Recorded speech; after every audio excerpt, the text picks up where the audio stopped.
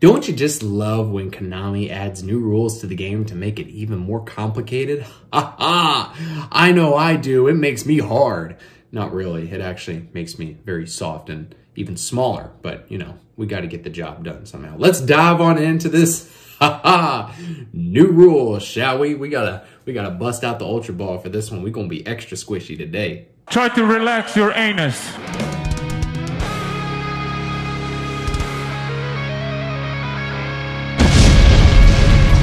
You better not judge me for that intro. I've been drinking some champagne today. Hello, ladies and gentlemen. It is your host with the most, Avery LR32 here. And destroy the ever-living boo-boo stain off of that rolling subscribe button as we climb even higher the 1300 ladder. Hope you're all having a fantastic day. So, this ruling got brought to my attention by, of course, our homie Valley D, a.k.a. Big Bruce 94, a.k.a. Misfit 904, a.k.a. whatever your name is now, Derek. Quit changing your YouTube name every 5 minutes and then claiming you got locked out of the account. You probably got banned from the account. Stop trolling. I'm just kidding.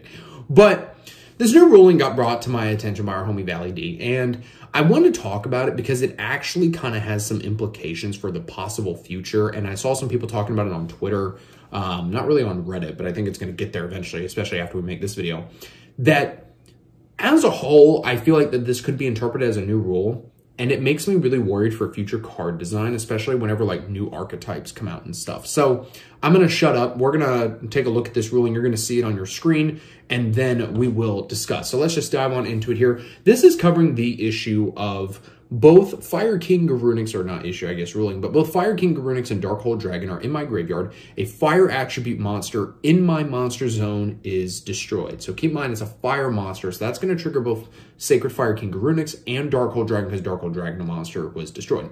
As a result, both Fire King Garunix, special summon this card from hand or grave, effect, and Darkhold Dragon's special summon this card from your hand or grave, effect, meet their activation condition. Can both of these effects be activated and form a chain? Keep in mind, these are both trigger effects. I want to repeat that. These are both trigger effects.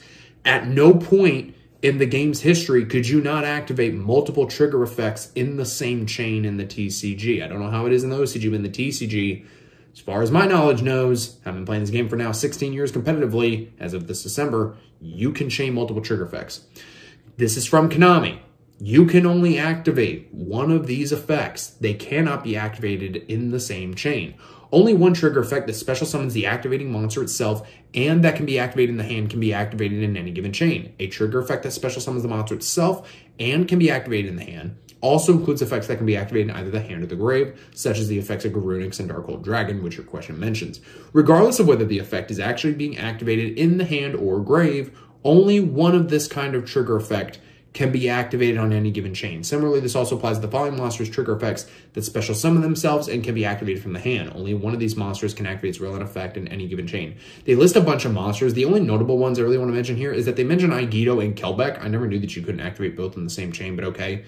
The other ones that are also important to note is the C card, Sneaky, Contact, Confronting, Flying, Darkest Diablos. But then they also mention, if you look at the screen here, you can pause, take a look at it if you want, Battle Fader, Gores, and Tragodia.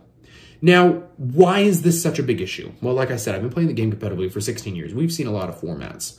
I can tell you right now, and my homie Valley D and I were both going back and forth on this because my homie, his real name's Derek. Derek was like the first ever friend I made playing Yu-Gi-Oh! Competitively. We've played a lot of formats together. I can promise you, when we played Gores and Tragodia back in the day, you could you could chain Gores and Tragodia's trigger effects in the same chain. So like, if you got attacked with, say, I don't know, a Beast King Barbaros, for an example, back in the day, and you had Gores and Drag, you could activate both. That was one of the big reasons, at least as my knowledge, as my memory serves, if it's right, that's why Gores went to 1 so quick when it came to the TCG. Because if you had multiple Gores, you could activate multiple Gores in your hand and have a bunch of monsters on the field. It was insanity. And now Konami's coming out with this ruling saying, no, you can only activate one of this kind of trigger effect. And it makes me worried for future card design if we get Terminal World here in the TCG. We already know pretty much everything that's in Phantom Nightmare. I don't think it'll affect that. Legacy of Destruction, maybe people find a broken Lightsworn combo, but then because of this trigger effect ruling, whatever, that's no longer the case. That ruling can no longer be applied. And it seems to be more of a case of quote unquote, because Konami said so type of ruling than anything else. Because in no part of the game's rules does it say you can only apply one type of trigger effect in a chain. That doesn't make any freaking sense.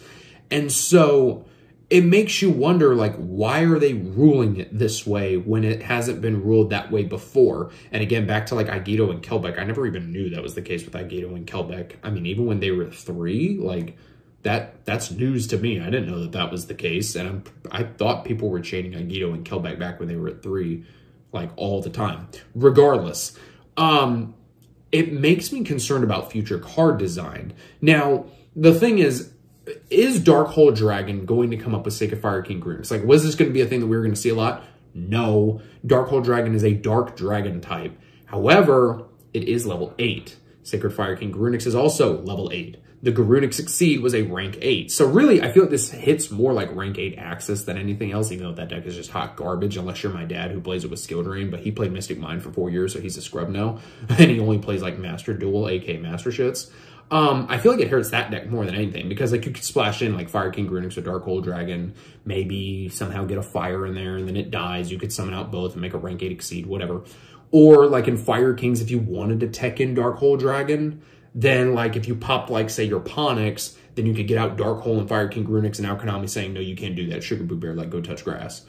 And so I don't really feel like that was going to come up a whole lot, but it's still something that you should be aware of and note, because it is concerning for future card design, because now you have to keep in mind, oh, wait, I have these multiple types of trigger effects that activate the same way, and I can only use one because Konami says so. For those of you who don't know what I mean by because Konami said so, sometimes rulings come out in the game of Yu-Gi-Oh! In its history of 25 years now, that literally the ruling is just because Konami said so. It makes no sense in the game, makes no sense in the rules. Nothing in the rules dictates that you can or cannot do it. Konami just puts out the ruling because they said so. If you want to know what a ruling looks like that is literally just because Konami said so, go look at Yu-Gi-Oh! Wikia or Yugipedia and go look up Mystical fucking Ref Panel and go look at all of the rulings on Mystical Ref Panel. They are literally just because Konami said so. Konami had to put out a list of cards from Mystical Ref Panel that was like, you can use these cards with Mystical Ref Panel.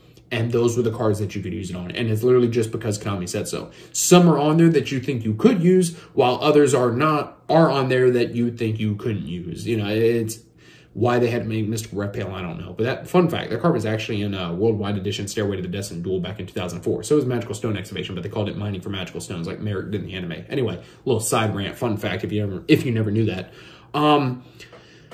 Does this impact the game in a big way? I think for future card design, it potentially can. Now, could Konami have gotten this wrong?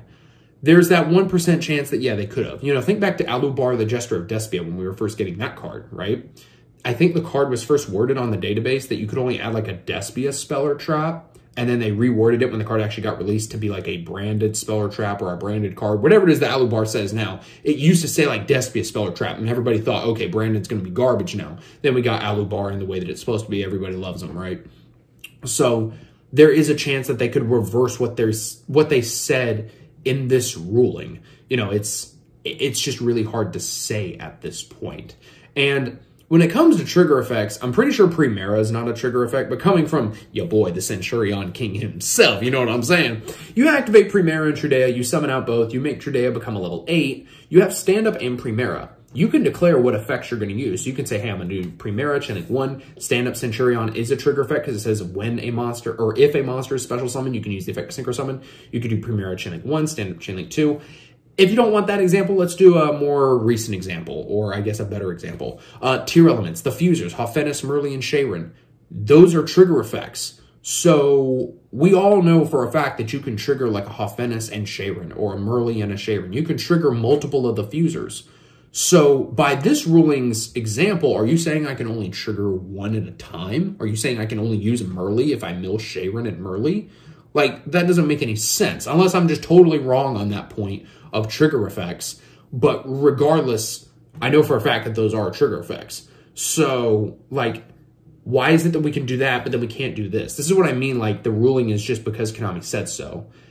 And they're just saying you can only use one because we're Konami and eat our ass proper. So I don't know. There's a good possibility that maybe Konami reverses this ruling and they say, hey, like, we're changing it. We misunderstood the question. There's a possibility to that, right? Or this just goes down as, hey, we know what you're trying to do with Darkhold Dragon and Garunic Sugar Boo Bear. We're not going to allow it. Like, you got to do something else with your life. That, you know, they just don't let you play Darkhold Dragon with the Garunics. I don't know. But this is something that can potentially have implications moving forward, because there might be an archetype that comes out where you have these multiple trigger effects that are all the same thing, but you can't activate them because of this ruling. You can only activate one per chain of this type to summon from the hand. You know, instead of getting 2 free bodies like, you know, the Garunics and the Darkhold Dragon, you only get 1 free body. You know, it's going to be interesting to see what comes of this, and I think it's something that's worth keeping an eye on, especially, like I said, if you go back and pause the video and you look at all the cards that are affected, I mean, there's a whole list of them, whether it's King Leonidas, Darkest Diablo, Stardust Trail, Doppel Warrior, Illusionary Snatcher, you know, like I said, all the sea monsters, Infernity Archfiend, Lily Bell. You know, there's so many here. I could go on forever and ever. But guys, let me know what you think down in the comments below. This might be a nothing burger. This might be like the Kashtira thing when we were first getting that stuff out of Photon Hypernova, and they ruled that you had to have different banish piles for which card banished what. So like you had a separate banish pile for Diabolsis, and then one separate pile for Unicorn, one separate pile for Fenrir, and that never took off here in the TCG. No one ever enforced that. So maybe this will be the same thing. I don't know, but I at least want to put it out there for the community to listen to, so that bigger names out there like Capital GM, Cole 40, Yaxine, whatever, can talk about this as well. And of course, you know, thank you, boy, for talking about this first. So anyway, guys, thanks for watching. Let me know what you think down in the comments below. Am I just totally off my horse on this? Thank you so much for watching. I'll see you in the next video.